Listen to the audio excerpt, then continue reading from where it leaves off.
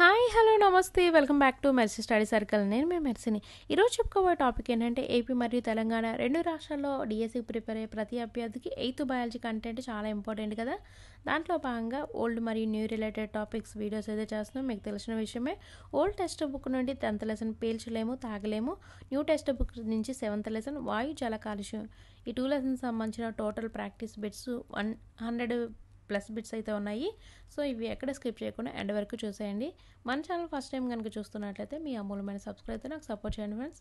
ఈ టాపిక్ అయితే related టాపిక్స్లో last video, so ఎక్కడ స్కిప్ చేయకుండా ఎండ్ వరకు చూసేయండి. టోటల్ రిలేటెడ్ టాపిక్స్ అయితే వీడియో కూడా చూద్దాము. ఇప్పుడైతే ఈ వీడియోకి వెళ్ళే ముందు అందరూ చెప్పే మాట మరొక్కసారి చెప్తున్నాను, మన ఛానల్ సబ్స్క్రైబ్ చేయడం మాత్రం మర్చిపోద్దు ఫ్రెండ్స్. క్రింది వాక్యాలను పరిశీలించినట్లయితే మోటార్ వాహనముల చట్టం 1988, కేంద్ర మోటార్ వాహనాల నియమం 1989, కాలుష్య నియంత్రణ సర్టిఫికెట్ కాలపరిమితి 6 నెలలు, గాలి నీరు నేలలోని జీవ భౌతిక రసాయనిక ధర్మాలలో వచ్చిన మార్పునేమంటారు? కాలుష్యం లేదా పొల్యూషన్. క్రింది వాటిలో మౌలిక మూలకాలు basic elements nitrogen, oxygen, carbon dioxide, organ. గాలిలో అతి ఎక్కువ శాతంలో ఉండే వాయువు నత్రజని. అంశము ఘనపరిమాణము nitrogen 78.084%, oxygen 20.947%, organ 0.934%, carbon dioxide 0.033%, నీటి ఆవిరి 1%. ఎగ్జామ్లో ఇండివిజువల్గా అడుగుతాడు ఆక్సిజన్ ఘనపరిమాణ శాతం, నైట్రోజన్ ఘనపరిమాణ శాతం ఎలా అడుగుతారు ఫ్రెండ్స్ చూసుకోండి. వాతావరణంలో ఉన్న ఎంత శాతం ఆక్సిజన్ అన్ని జీవరాశుల మనుగడకు ఆధారము? 20%. మొక్కల్లో కిరణజన్య సంయోగక్రియకు ఉపయోగపడే కార్బన్ డయాక్సైడ్ యొక్క పరిమాణము 0.033%. మానవ చర్యల వలన కానీ ప్రకృతిలో జరిగే మార్పుల వలన కానీ వాతావరణ సమతుల్యతలో మార్పు సంభవిస్తే దానిని ఏమంటారు? గాలి కాలుష్యం లేదా ఎయిర్ పొల్యూషన్. వాతావరణంలో మార్పులు రావడానికి కారణమైన పదార్థాలను ఏమంటారు? కాలుష్య కారకాలు పొల్యూటెంట్స్. కొన్ని ప్రకృతి వైపరీత్యాల వలన కాలుష్య కారకాలు వాతావరణంలోనికి ప్రవేశిస్తున్నాయి. ఉదాహరణకు అగ్నిపర్వతాలు పేలడం, అడవుల దహనం, ఇసుక తుఫానులు, సునామీలు. శ్వాసకోశ సంబంధమైన జబ్బులు, క్యాన్సర్ లాంటి వ్యాధులకు కారణమైన కాలుష్యం వాయు కాలుష్యం. కాలుష్య కారకాలు 2 రకాలు, ప్రాథమిక కాలుష్య కారకాలు, ద్వితీయ కాలుష్య కారకాలు. ఇంధనాలు మండించడం వల్ల వచ్చే పదార్థాలు వాతావరణంలోని మూలకాలతో చర్య జరపడం వలన ఏర్పడే పదార్థాలను ఏమంటారు? ద్వితీయ కాలుష్య కారకాలు.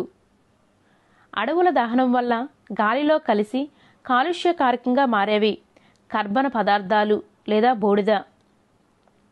అగ్నిపర్వతాలు బ్రద్దలైనప్పుడు విడుదలయ్యే వాయువు carbon dioxide, sulphur dioxide.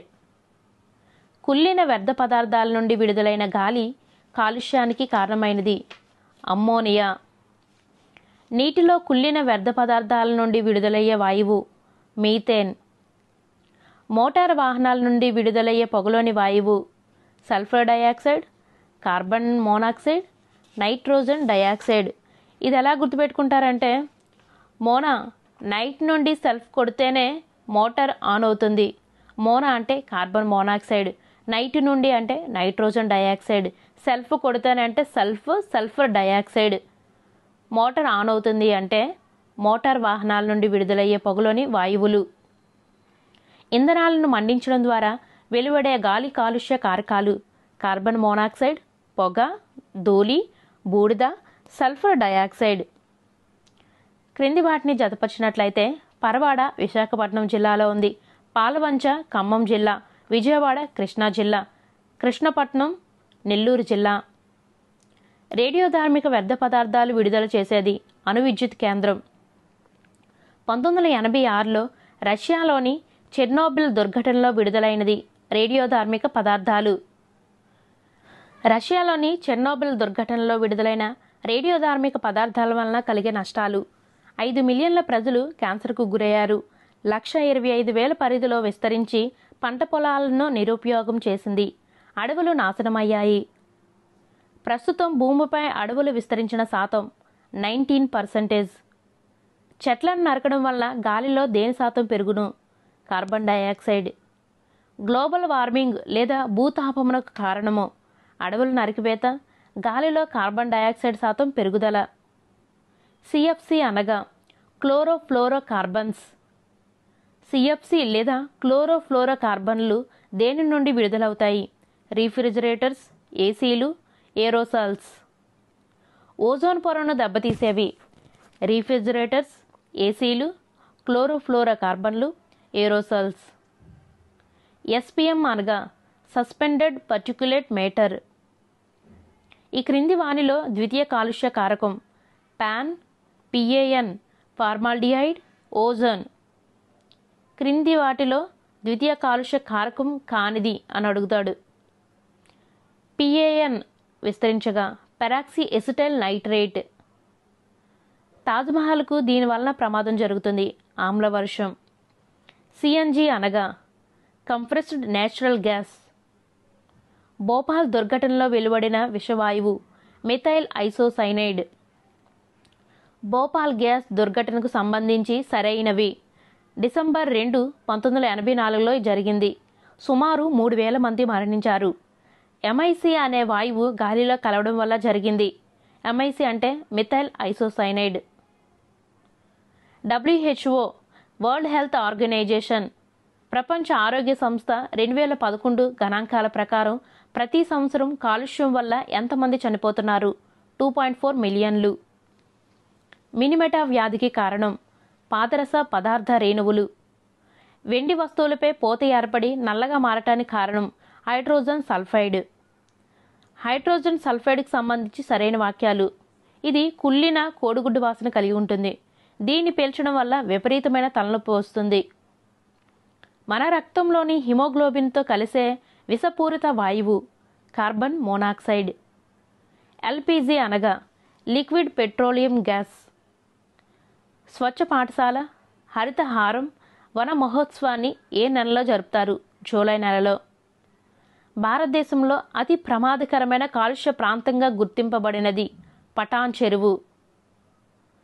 Musi నది ప్రక్షాళన పథకం కింద కాలుష్య నియంత్రణకు తీసుకుంటున్న చర్యల్లో సరైనవి: ఘనరూప వ్యర్థాల నిర్వహణ, మురికి నీరు శుద్ధి చేయు ప్లాంట్ ఏర్పాటు, నదీ తీరాన్ని అభివృద్ధిపరచడం, ప్రజల్లో అవగాహన కల్పించడం.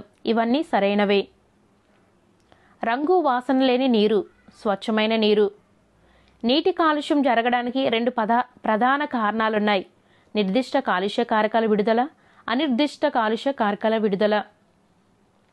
క్రింది వారిలో నిర్దిష్ట కాలుష్య కారకం? పరిశ్రమల నుండి వెలువడే కలుషితాలు. నీటిలో పోషకాలు బాగా పెరిగి మొక్కలు విపరీతంగా పెరిగి ఆక్సిజన్ పరిమాణాన్ని తగ్గడాన్ని ఏమంటారు? యూట్రాఫికేషన్ అంటారు. ఒక ఇంజిన్ ఆయిల్ చుక్క ఎన్ని లీటర్ల నీటిని కలుషితం చేస్తుంది? 25 లీటర్ల నీటిని కలుషితం చేస్తుంది. ప్రజలు తమ ఇంటి తోటలో, లాన్స్లో ఉపయోగించే పురుగుల మందులు రైతులు వాడే పురుగుల మందుల కంటే ఎన్ని రెట్లు ఎక్కువ కాలుష్యం కలుగజేస్తాయి? 10 రెట్లు. ఏ లవణాల వలన భూగర్భ జలాలు విషతుల్యమవుతున్నాయి? ఫ్లోరైడ్ లవణాల వలన. కాలుష్యాన్ని తగ్గించుటకు ఏ నియమాలను పాటించాలి? Recycle, reuse, recover, reduce. మీరు తెల్ల పేపర్పై ప్రింట్ తీసుకునేటప్పుడు రెండవ వైపును కూడా ఉపయోగించినట్లయితే అది క్రింది చర్య అవుతుంది: తగ్గించడం. ఫ్లోరైడ్ పీడిత ప్రాంతాలుగా గుర్తించిన జిల్లాలు: నల్గొండ, ప్రకాశం, మెదక్, ఖమ్మం, నెల్లూరు. ఇది ఎలా గుర్తుపెట్టుకుంటారంటే, ఫ్లోర్ మీద ప్రకాశ్ కమ్మను నల్లిని నలుపుతున్నట్లు మెత్తగా నలగొట్టాడు. ప్రకాశ్ ఫ్లోర్ మీద, ప్రకాశ్ అంటే ప్రకాశం జిల్లా, ఫ్లోర్ మీద అంటే ఫ్లోరైడ్ పీడిత ప్రాంతాలు. ఖమ్మను అంటే ఖమ్మం జిల్లా, నల్లిని నలిపినట్టు అంటే నెల్లూరు. మెత్తగా అంటే మెదక్, నలగొట్టాడు అంటే నల్గొండ. ఫ్లోర్ మీద ప్రకాష్ కమ్మను నల్లిని నలిపినట్లు మెత్తగా నలగొట్టాడు. మన దేశంలో త్రాగే నీటిలో ఫ్లోరైడ్ మోతాదు ఎంతకన్నా ఎక్కువగా ఉన్నది? 0.5 ppm లేదా 0.5 మిల్లీగ్రామ్ పర్ లీటర్. మన రాష్ట్రంలో ఏ సంవత్సరంలో మొదటిసారిగా పొదిలి, దర్శి, కనిగిరి ప్రాంతాల్లో తీవ్రమైన ఎముకల ఫ్లోరోసిస్ వ్యాధిని గుర్తించారు? 1937. ఫ్లోరిన్ ప్రభావం ఉన్న ప్రాంతాల్లో ఎటువంటి ఆహారం తీసుకోవడం ద్వారా పిల్లలు, యువకుల్లో ఈ వ్యాధి తీవ్రతను తగ్గించవచ్చు? కాల్షియం, మెగ్నీషియం, విటమిన్ సితో కూడిన ఆహారం తీసుకోవడం వలన పిల్లలు లేదా యువకుల్లో ఈ వ్యాధి తీవ్రతను తగ్గించవచ్చు. ఫ్లోరిన్ గాఢత 1.5 ppm కన్నా ఎక్కువగా ఉంటే పిల్లల్లో వచ్చే వ్యాధి దంత సంబంధ వ్యాధులు. వాతావరణంలోని నత్రజని శాతం 78%, వాతావరణంలో ఆమ్లజని శాతం లేదా ఆక్సిజన్ శాతం 21%. హానికర పదార్థాల్లోకి చేరి కలుషితం చేయడమే కాక సజీవులు, నిర్జీవులపై చూపే హానికర ప్రభావాన్ని ఏమంటారు? వాయు కాలుష్యం. గాలిని కలుషితం చేసే పదార్థాలను ఏమంటారు? వాయు కాలుష్య కారకాలు. వాయు కాలుష్య కారకాలకు ఉదాహరణలు కర్మాగారాలు, విద్యుత్ ఉత్పత్తి కేంద్రాలు, వాహనాల నుండి వెలువడే వాయువులు, వంట చెరుకు, పిడకలు మండించడం, ఇవన్నీ వాయు కాలుష్య కారకాలకు ఉదాహరణలు. శ్వాసకోశ సంబంధమైన సమస్యలు, క్యాన్సర్ లాంటి వ్యాధులకు కారణమైన కాలుష్యం వాయు కాలుష్యం. పెట్రోల్, డీజిల్ వంటి ఇంధనాలను పాక్షికంగా మండించడం వలన ఉత్పత్తి అయ్యే విషవాయువు కార్బన్ మోనాక్సైడ్. రక్తం యొక్క ఆక్సిజన్ వాహక సామర్థ్యాన్ని తగ్గించే విషవాయువు కార్బన్ మోనాక్సైడ్. ప్రపంచంలో 2 పొడవైన నదులు నైలు, అమెజాన్. పొగమంచు వలన పిల్లల్లో తలెత్తే ఇబ్బందులు ఉబ్బసం, దగ్గు, శ్వాస తీసుకోవటం. చమురు శుద్ధి కర్మాగారాలు ఈ వాయుపూరిత కాలుష్య కారకాలకు ప్రధాన వనరు. Nitrogen dioxide, sulphur dioxide. CFC అనగా క్లోరోఫ్లోరో కార్బన్స్. సిఎఫ్సిలు వీటిలో ఉపయోగిస్తారు: రిఫ్రిజిరేటర్స్, ఎయిర్ కండిషనర్, ఏరోసోల్ స్ప్రేలు. వాతావరణంలోని ఓజోన్ పొరను దెబ్బతీసేవి క్లోరోఫ్లోరో కార్బన్లు. తాజ్మహల్ కట్టడం యొక్క పాలరాయిపై పొరను నాశనం చేసేది ఆమ్ల వర్షాలు. ఈ దృగ్విషయాన్నే మార్బుల్ కాన్సర్ అని కూడా పిలుస్తారు. సిఎన్జి అనగా కంప్రెస్డ్ న్యాచురల్ గ్యాస్. ఎల్పిజి అనగా లిక్విఫైడ్ పెట్రోలియం గ్యాస్. తాజ్మహల్ను రక్షించడానికి భారత సుప్రీంకోర్టు ఇచ్చిన ఆదేశాలు: సిఎన్జి ఇంధనం వాడకానికి మారాలి, ఎల్పిజి ఇంధనం వాడకానికి మారాలి, సీసం లేని పెట్రోల్ వినియోగానికి మారాలి. చెట్లను నరకడం వల్ల గాలిలో దేని శాతం పెరుగుతుంది? కార్బన్ డయాక్సైడ్ శాతం పెరుగుతుంది. గ్లోబల్ వార్మింగ్నకు కారణము లేదా భూతాపంనకు కారణం ఏంటంటే అడవుల నరికివేత, గాలిలో కార్బన్ డయాక్సైడ్ శాతం పెరుగుదల. సముద్ర మట్టాల పెరుగుదలకు ప్రధాన కారణం గ్లోబల్ వార్మింగ్ లేదా భూతాపం. ఈ ప్రాంతాలకు చెందిన అధిక శాతం ప్రజలు భూతాపం అనే ఆపదలో చిక్కుకొని ఉన్నారు. ఆసియాకి చెందిన ప్రాంతాల్లో చాలామంది ప్రజలు భూతాపం అనే ఆపదలో చిక్కుకున్నారు. వీటిని కూడా హరిత గృహ వాయువులను కూడా పిలుస్తారు: carbon dioxide, methane, nitrous oxide, నీటి ఆవిరి. ఈ శతాబ్దం చివరికి భూమిపై ఉష్ణోగ్రత ఎన్ని డిగ్రీల సెల్సియస్ పెరగవచ్చు? 2 డిగ్రీల సెల్సియస్ పెరగవచ్చు. ప్రతి సంవత్సరం వన మహోత్సవం జరిగే నెల జూలై నెల. అంటే ఆ రోజు అనేక లక్షల మొక్కలైతే నాటుతారు. నీటిని కలుషితం చేసే హానికర పదార్థాలు మురుగు, విషపూరిత రసాయనాలు, సిల్ట్ లేదా రేణుపూరిత ఇసుక. నీటి నాణ్యతను కలుషితం చేసే పదార్థాలను ఏమంటారు? జల కాలుష్య కారకాలు. భారతదేశ ఉత్తర, మధ్య, తూర్పు ప్రాంతాల జల అవసరాలను తీర్చే నది గంగా నది. ప్రకృతి కొరకు WWF చేసిన అధ్యయనం ప్రకారం ప్రపంచంలోని ఆపదలో ఉన్న నదులెన్ని? 10 నదులు.